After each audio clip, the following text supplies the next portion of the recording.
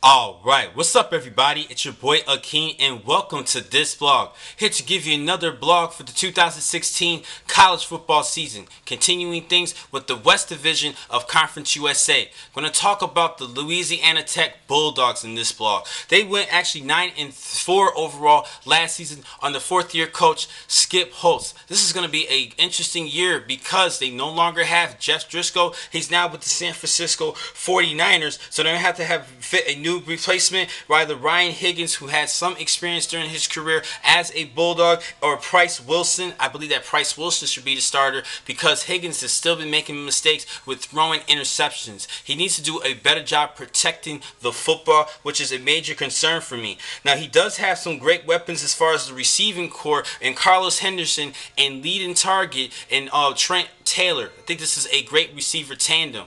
Another loss for this team offensively is their star running back Kenneth Dixon, who scored. He was a touchdown magnet and getting into the end zone throughout his career, starting off his freshman year with 27 rushing touchdowns. This is going to be a tough replacement for this upcoming season, and I'm a little bit concerned about the ground attack because Kenneth Dixon does a good job running the football. He's now in the National Football League. Now, in the defensive side, one player in particular that I am looking at is the comeback of Xavier Woods, who was an All-Conference USA member this past season, and Jalen Ferguson, a decent defensive end.